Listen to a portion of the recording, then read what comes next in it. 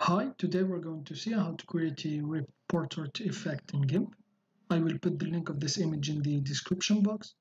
So first I need to crop this image here, this layer. So select the crop tool. And now I just want to have a portrait of the woman here. So I'm just going to reduce it here like this. So I think I'm going to leave it like this, press enter. And now go to image, crop to content. So here it is. And now I'm going to select the free select tool. And now I'm just going to make selections. So here make it distorted selection. Make it look like the tone paper. So like this. So here, this one here. So like this. Don't make it a straight one. So here if you want to go back here to just press the backspace here to remove this one here. So here. So I will be able, so if I press the backspace here, so here it is. So I'm just going to complete it. So just close it now. And now press enter.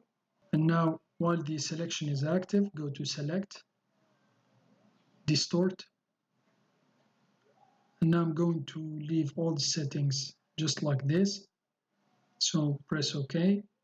And now I'm going to create a new transparent layer. So click on this icon here, fill it with transparency, and then press OK.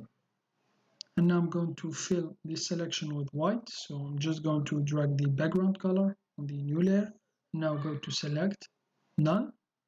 So here's our first one. Now I'm just going to duplicate this one. You can still create another one, but for me, I'm just going to duplicate this one. So like this, I'm going to select the flip tool. I'm going to flip it vertically like this. So here, and then I'm going to flip it horizontally. And now you can still use the scale tool. So left click here. And now I'm going to move it up like this. And then keep shift key down here if you want to move it from one side. So I'm going to like this. So here, and now press enter. You can still rotate it, so select the rotation tool. Left click here on the layer, and then just rotate it like this. And now press enter. And now I'm going to crop the layer to the content, so go to layer, crop to content. And for the top one here, I'm going to select the top one, layer, crop to content. And now select the move tool, and I'm just going to move this one up a little bit like this, and the bottom one, so I'm going to place it here, just move it up like this. And now I'm going to select the women layer here, duplicate it, and now I'm going to desaturate it. So go to colors, saturation, and then bring the saturation slider, the scale slider, sorry, all the way down, and then press OK. And now I'm going to place the desaturated layer under the colored one. So select the women with the colors here, right click on it, add layer mask, and then check the white full opacity layer mask, and then add.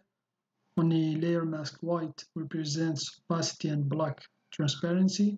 So I'm going to paint on the inside here with black here, so it will show the desaturated layer.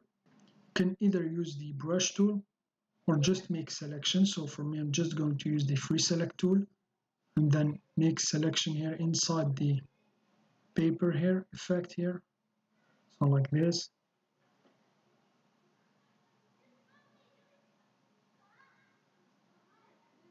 So here now I'm going to close the selection, press enter, and then I'm just going to fill the layer mask here, this one here. So make sure you're selecting layer mask. If I click here, as you can see, there's a white outline around the layer here. So select the layer mask and then just fill it with black. So here it is, and now go to select none. And now what I want to do, I want to add some drop shadow to these papers here, effect. So I'm going to select the top ones. I hide, so this is the top one. So this is the top one. So go to filters, light and shadow, drop shadow. Now I'm going to leave this one like this, press OK. So here it is, and then select the bottom one. So for this one, I'm going to make the drop shadow going upward. So go to filters, and then just click on reshow drop shadow, and then unlink this chain icon here. And as you can see, drop shadow is going down. So I'm just going to place it up like this by reducing the Y scale here, this one here, the Y slider, sorry. So I'm going to leave it, I think, like this. So here, it's too much here, so like this, and now press OK. And now I'm going to select the top one, right click, and then new from visible. So here it is. So I think that's it. That's how you can create a ripped portrait effect in GIMP. Thanks for watching. Have a nice day, and till next time.